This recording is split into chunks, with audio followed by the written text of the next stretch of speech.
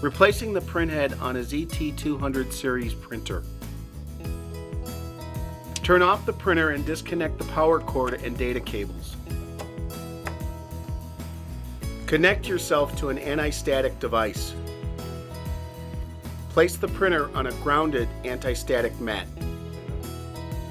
Lift the media door.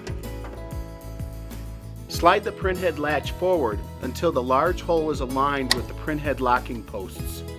Rotate the gold printhead lever up to open the printhead. Pull the printhead out of the print mechanism. Disconnect the printhead cable. Remove the printhead.